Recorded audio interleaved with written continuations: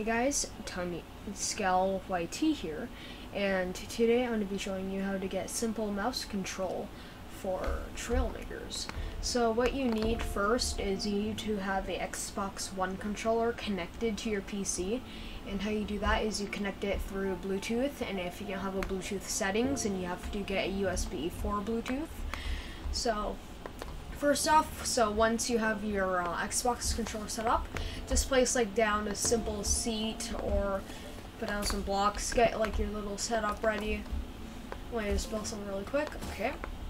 So now what you need is your Xbox One controller. So I have my Xbox One controller right here. So now what you need to do is just open settings with keyboard, and then right here, it doesn't really matter. So what you have to do is get your Xbox One controller and then press A. And then when you have it pressed on A, what you do is get your mouse/keyboard and then just move the mouse pad/mouse. And then it will show up as oh, you're moving it left or something like that. No, it actually works with mouse control. And then do it with the other one. Okay. So my recommended speed for servos is 0.7, and let me just set this on 360 on hold position. And then I'm just gonna build this right here just to show you that actually works.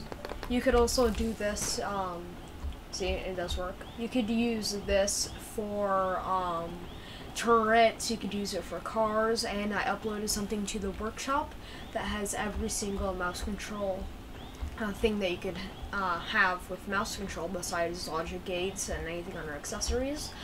But that's just simply how you get mouse control, and that's about it. Thank you. See ya.